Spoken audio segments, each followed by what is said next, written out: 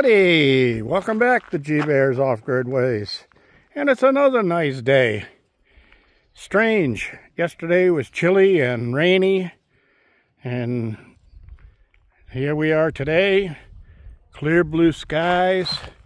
Sun shining bright. And kind of a little on the hot side. So, it's that time of year where the weather plays yo-yo. Doesn't know which way to go. What are you doing? You little crazy dog. Comes over and grabs a hold of my shirt tail and pulled on it. All right. Let's get back to business here. So, yesterday we were talking about water. And when it comes to water off-grid, again, very, very important. The number one priority, water. You can always figure out something to eat. There are plants, edible plants out there. You can find them all over the internet. But you got to have water. Gotta have water.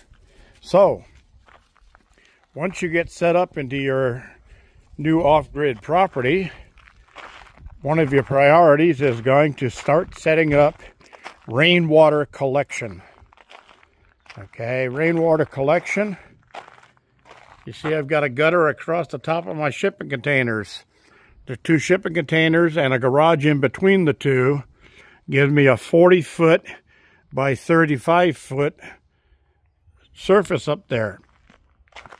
So if you multiply 35 times 40 and then divide that by 0.6, that'll tell you how many inches of rain you can capture in a 1 inch of rain.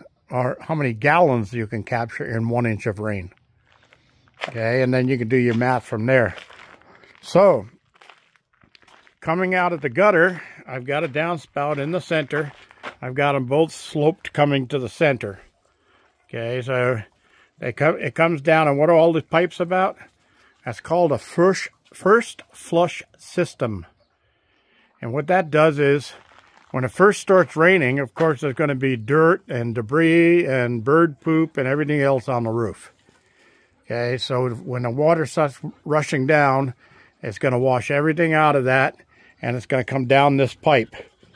Inside of that pipe, there's a plastic smart water bottle, I think it was.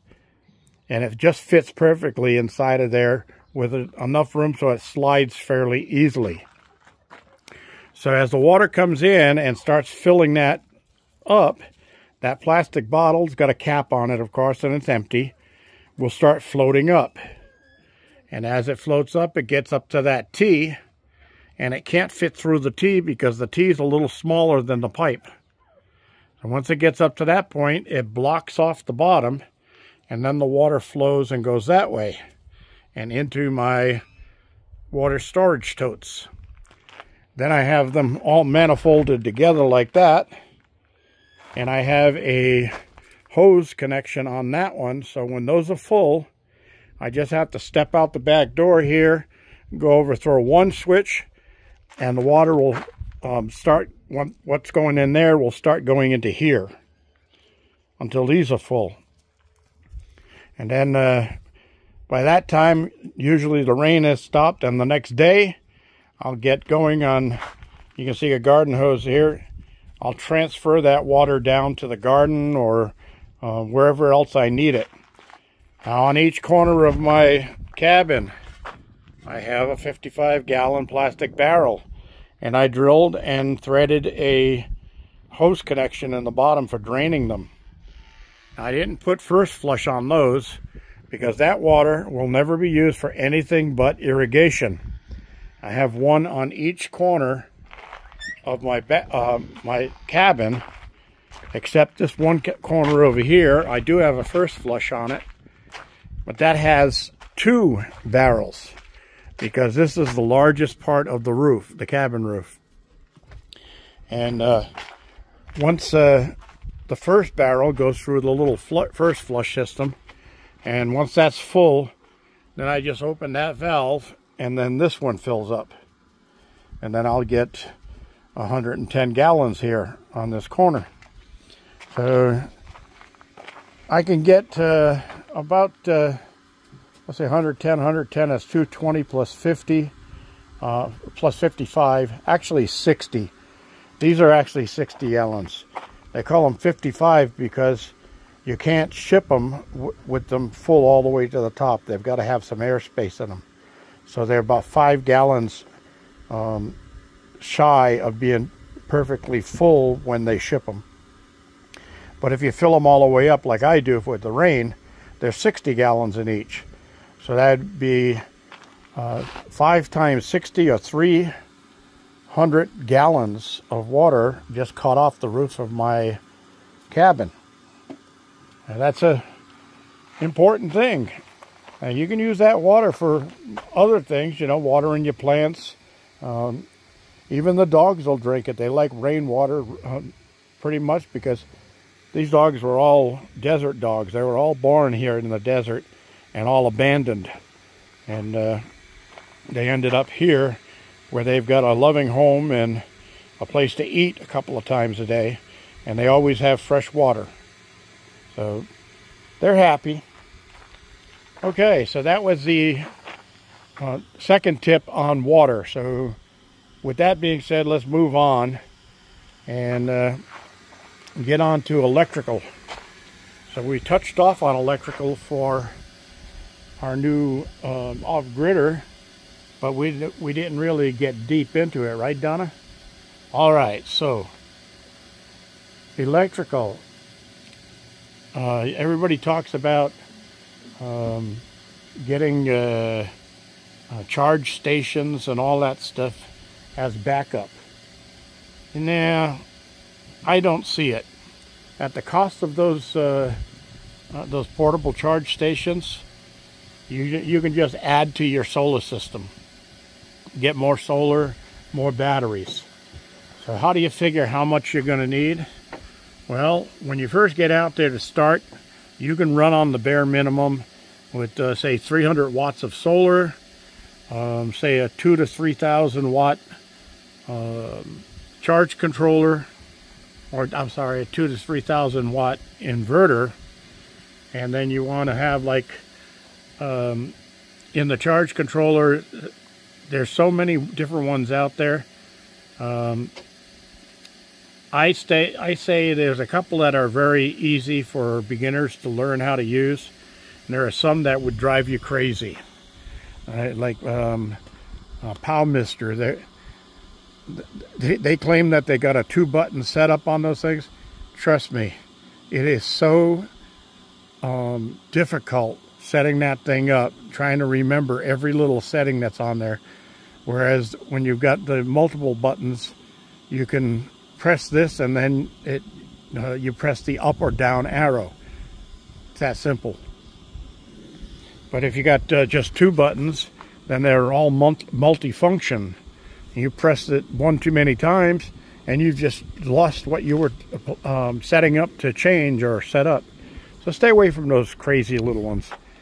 I'll post a couple of links in the description of some fairly decent starter systems that you could buy that aren't that expensive. And down the line, save your money up and get yourself a good, like Sun Gold Power. They have these all-in-ones. You get an 8,000, 10,000 or so, or even an 18,000 if you got a big enough place. All-in-one. Everything is all in one unit. But you don't want to run one of those in an RV because it's just too bulky for your RV. So I'm going to put some links down in the description of this video for different components that I believe are fairly decent and easy enough to understand and figure out.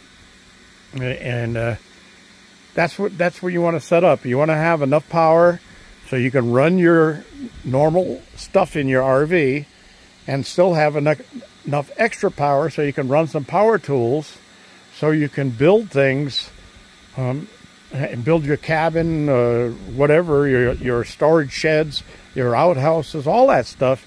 You're going to have to build that stuff. and you're going to want to run power tools to do it. And there are some of my older videos where I talk about different power tools I'm glad that I brought out with me. Things like a skill saw, a table saw, a metal band saw, drills, screw guns, battery powered stuff, all that stuff, all going to be lifetime necessities off-grid. I use my stuff almost daily. So I was in here today and I did a little more wiring cleanup. I didn't put a board back there yet because I haven't found one I like, but when I do, I can just slip it in and put a screw on each side just to hold it there and cover those wires. But I did put cables from that other LiFePO4 battery up to my shunt and got that tied into the system, so I've got extra power. All right, so with that being said, I'm going to say one more thing. Yes, on the shunt, the negative cable to the charge controller should be on the load side of your shunt. And I had a little controversial about that on my previous videos about the setup in the van. Well, if you don't put it on the load side of the shunt, then you're not going to be able to see when you're charging. You won't know when you're charged. You won't know when power's going in. So it does have to go on the opposite side of the shunt. Now, on the unit that I was using in the van, there was an error thing that said if the display is flashing, if the display light is flashing, that shows an error that something is connected wrong. And when I connected the negative from the charge controller to the load side of the shunt, I was getting a flashing screen. So I switched it back. But that still wasn't right because I wasn't getting a reading of showing that I was charging.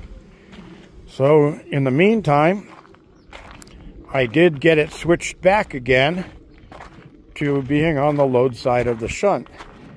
And what I did discover is that the flashing on and off display, you see it going on and off, is actually only telling you that it's in charging mode. So it's charging the battery. So right now, as you can see, I've got power coming in from the sun through the MPPT, and it's charging the battery. So I did put it back where it belongs on the other side of the shunt. So I stand corrected on that, so make corrections in your notes if you haven't already. All right, so we're at 92% here on the charge for this battery, and I want to get it back up to 100% because I'm going to be doing some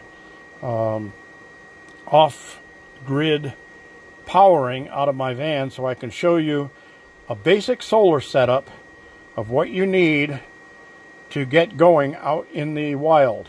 Now, the only thing that I would do different that I didn't do when I started, because I was as naive as anybody else when I started, this inverter, even though it's been a great inverter from Harbor Freight, and I've got two of them, and they're better than 20 years old, and they're both still working just fine. Problem is that they are modified sine wave, and you want to have pure sine wave for your off-grid stuff, because now all of your sensitive electronics, like your smartphones, your laptop computers, your TVs, all of that stuff, all require clean sine wave electricity. The modified sine wave could damage them. I'm not saying it will damage them. I'm saying it could damage them. So keep that in mind. And if you're going to buy an inverter to take out with you, don't go any lower than 2,000 watts. That's what you want. And pure sine wave. If you can get one, you want to get one that also has a charger capability. So you can hook it up to a generator, and then if you have a problem with no sun for a bunch of days and you need to charge your batteries, you just fire up your generator and the inverter becomes a battery charger and charges your batteries. Those are great. I'll put a link to one of those in the description of this video also. In the meantime, we're 92%. It's saying I got quite a ways to go before I'm at 100%. So I'm going to call it a day. And hey, it's a day. Look, it's a day. And go inside and edit and post this. And I did take some new photographs in the desert today that will end up being posted probably this weekend at the beginning of my video on the intro. So you'll see some new pictures, and I'm going to try to do that every week or every couple of weeks so you get to see new things. This is G Bear signing off.